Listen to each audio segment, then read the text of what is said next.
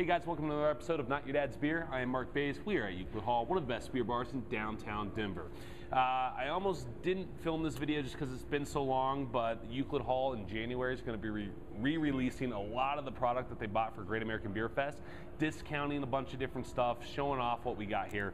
And well, this beer, Dogfish has Punkin. It's going to be there. This is a 7% brown ale done in a pumpkin manner. So it's brewed with real pumpkins, brown sugar, cinnamon, allspice, nutmeg. Should be real fun. Came out in Denver, I don't know, about a month and a half ago, let's say.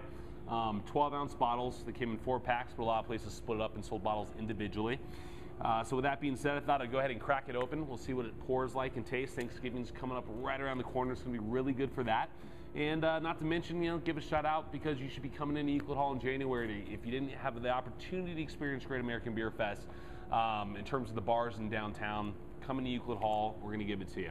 So with that being said, without further ado, let's crack it open.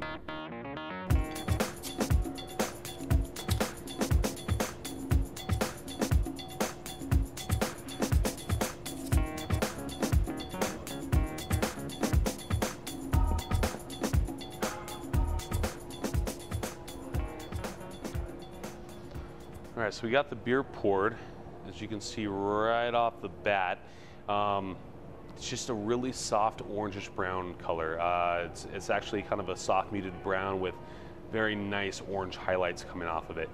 Not a ton of head, sitting on top. Looks like it's fading pretty quickly. Moderate sized bubbles. This looks like it's going to be a really fun beer to test out. Let's give it a go. All right, guys, so we got Dogfish heads, Punkin poured. Let's give it a good swirl, get some air in there. Really release that aromatic nose, shall we? Right off the bat, you're getting soft pumpkin, but tons of that allspice mixed with the cinnamon and a little bit of nutmeg. Almost has a malty feel to it. It doesn't feel too thin. And yes, you can smell a beer and be able to tell if it should be thick or thin. You can get that maltiness to it. Yeah, so this smells like it's going to be definitely a full-bodied ale, which is exactly what it's saying here, full-bodied brown. I'm picking up all those spices that they're brewing with it, so it's really interesting. I'm liking it. They put it in the right after the boil, essentially in the latter part of it. That's where you're going to get all those aromatic flavors coming off of it. Let's give it a taste, shall we?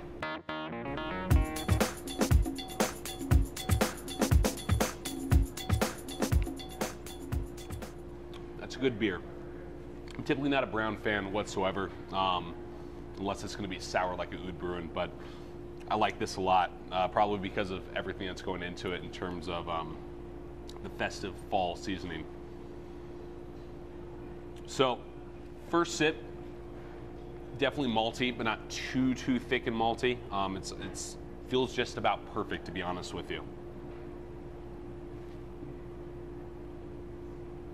Definitely getting the malts used when you make brown ales. I'm getting like a barley-esque feel to it. There's a touch of those spices. It's really more dominant on the nose than it really is in the palate. This is really reminding me of drinking a brown beer, to be honest with you.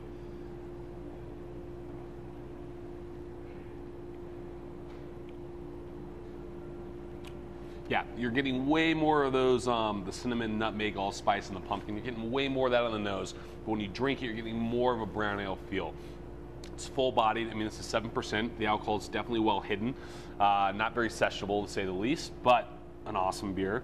Wouldn't suggest sharing it. This should be more than enough for just one person. It's not too crazy.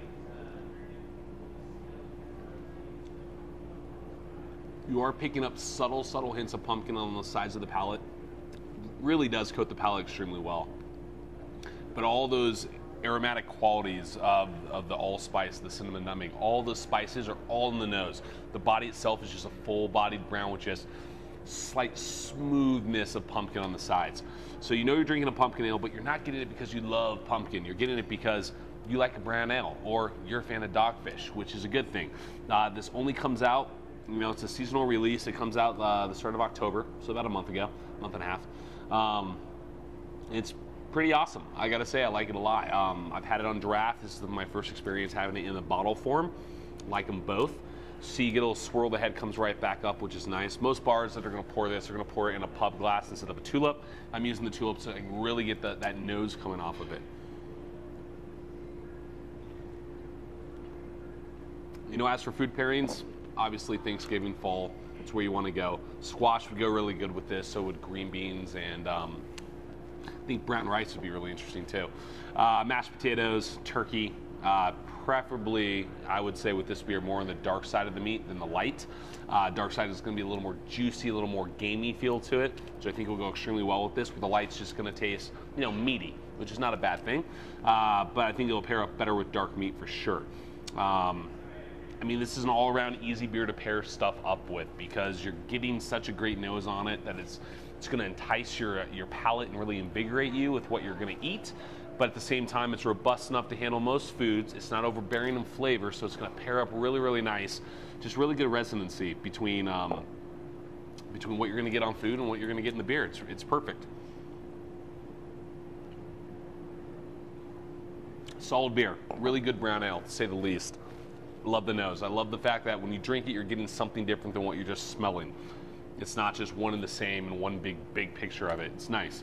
So yeah, Dogfish Head Pumpkin, definitely check it out. If you already have some, obviously now is the time to start drinking it, especially leading up to Thanksgiving. Bring a 4-pack for the holidays. It'll be a good time.